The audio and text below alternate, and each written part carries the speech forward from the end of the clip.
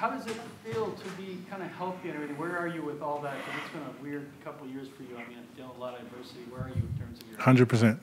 I feel great. It's feeling a lot like myself, back to what I used to be.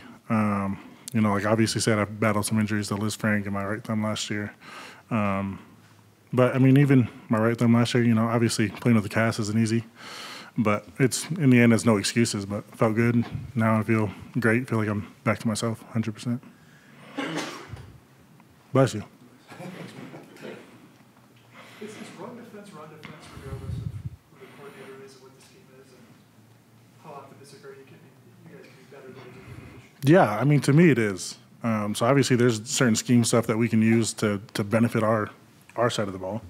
You know, whether it's leveraging fronts, back end, linebackers, whatever it may be. But to me, you know, obviously, you know, we have to have that run defense, and it's one of the biggest things. Obviously, depending on the team that you may play, it could be a passing offense, but you know, there's always going to be runs in the game that you got to stop, and if you don't stop those runs, then it makes the game easier and cuts the time off. So, kind of one of the big main points. No, you're good. What does DJ Jones bring for that run defense and also just defensive line? Have you seen that man? I mean, I know somebody was joking around talking about he looked like the Orange Crush in his uniform with all orange. But no, he's an explosive player. You know, I've had the benefit of watching him since he's come in the league. Obviously, I was in San Fran before he got there. So I've had the benefit of watching him grow, and he's become one of those fierce run defenders in this league. And you know, the way his leverage, obviously he's not the tallest, but his leverage, his strength, his explosiveness, all benefits him in that run game. Pass game as well. I mean, obviously in San Fran, it wasn't he may not have been the star pass rusher with everybody they got out there, but he can. So. There's been a lot of talk offensively around here about the sort of wide zone. You see a lot of that around the league now. What is the sort of key to handling that and the horizontal movement that so many teams try to get now in the run game? For us up front, you know, we want to be explosive. So if we can knock those blocks back and we can knock another blocker off of somebody else, you know, we can penetrate that offensive line, knock that line of scrimmage back.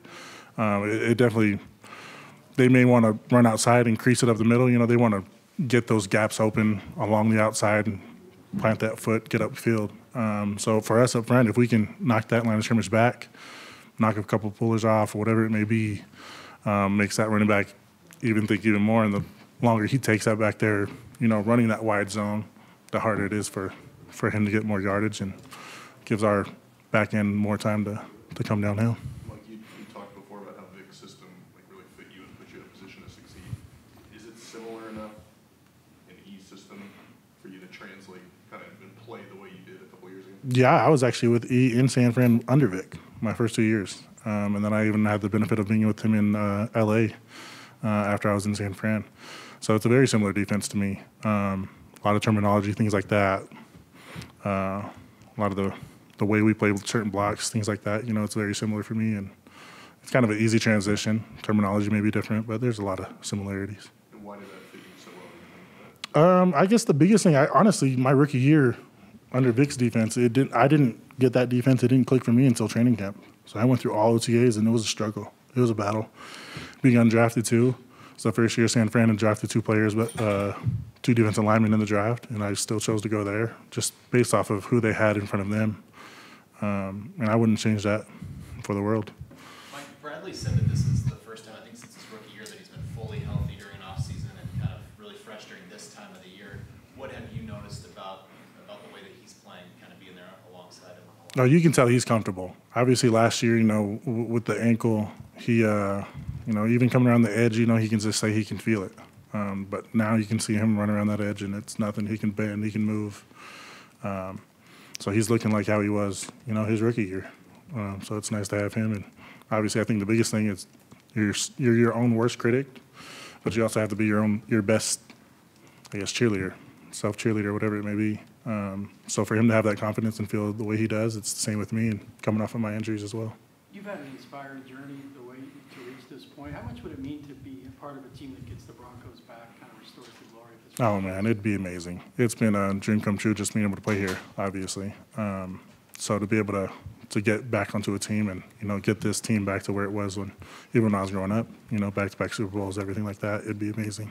Does it feel like that's possible now with Russell Wilson and the energy in this building? The energy definitely changed, and I know we said that in years past, but in the end, it's different, and you know we can talk the talk all we want, but now we got to show up.